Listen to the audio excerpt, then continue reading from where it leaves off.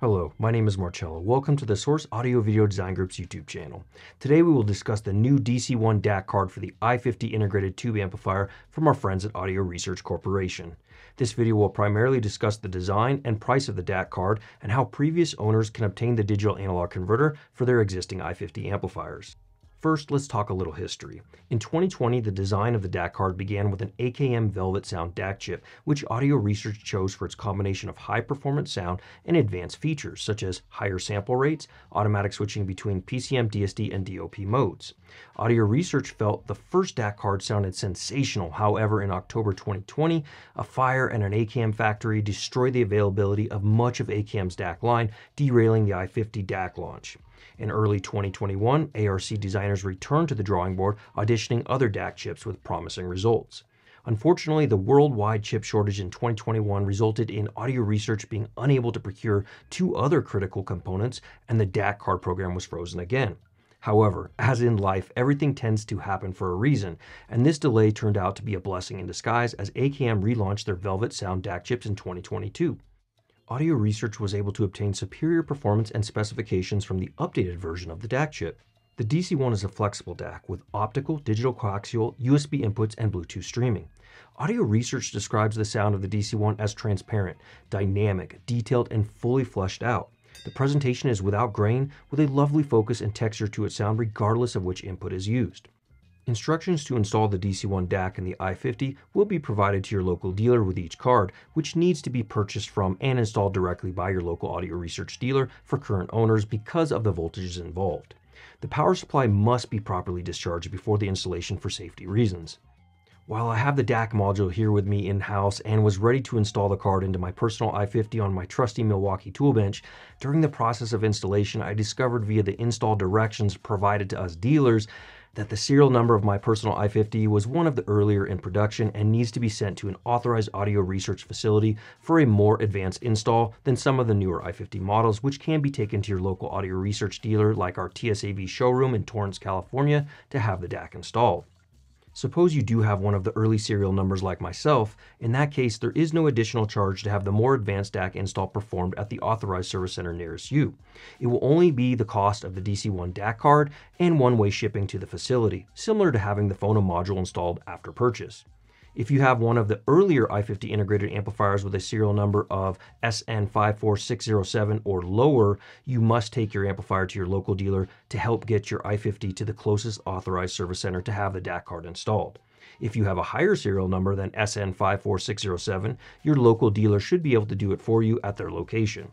So while I can't offer you my sound impressions of the new DC1 DAC card, what I can tell you is that the ARC i50 continues to be my favorite amplifier in the house with my Sonus Fabra Olympica Nova 5 speakers, which I do pair up with at times with an AKM Premium 32-bit 768 digital to analog converter found in another one of my components I use in my system. The synergy of the AKM chip with the Audio Research i50 is fantastic. Since I have heard my personal i50 with several chord DACs, a Sabre DAC, and the AKM chip, what I can say is the velvet sound of AKM chips is a beautiful marriage with the transparent, high definition, and holographic sound of the i50 integrated tube amplifier and my reference Nova 5 towers.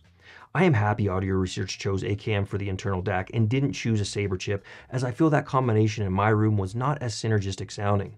The AKM DAC I have in the house is less analytical sounding than, say, my Core GT2 DAC, sounding a bit more analog and velvety in presentation, with a bit fuller sounding bass, which is an excellent match synergistically, in my opinion, for the i50. With that said, I look forward to the next time I visit our showroom to hear the i50 with a new DC1 DAC card installed on our showroom models to hear precisely how Audio Research implemented the AKM chip for the i50. So let's talk specs on the chip and sample rates before we wrap up. The USB with PCM provides up to 384 kHz with 8, 16, 24, or 32-bit sample rates. The DC1 also has DSD64 and DSD128 with DOP64 and DOP128. Via Bluetooth, the DC1 is 48 kHz, 24-bit upsampled to 211 kHz, 32-bit. According to Audio Research, it sounds quite good and can be fun for house guests who want to connect and play music from their mobile devices. Via the optical, the DC1 DAC provides up to 96 kHz, 8, 16, and 24-bit samples, upsampled to 211 kHz, 32-bit. Lastly, the coax provides up to 192 kHz, 8, 16, or 24-bit samples, upsampled to 211 kHz, 32-bit. Contrary to ARC's fall update, the DC1 is not Roon ready and will not unfold MQA for you Tidal Hi-Fi users. However, it does work with a Roon endpoint, and Audio Research informed me they tested for this. Not having MQA, my least favorite streaming file type by the way, and Roon Ready certification has allowed Audio Research to offer the DC1 DAC for $1,000, which is significantly less than what it would have cost with those features.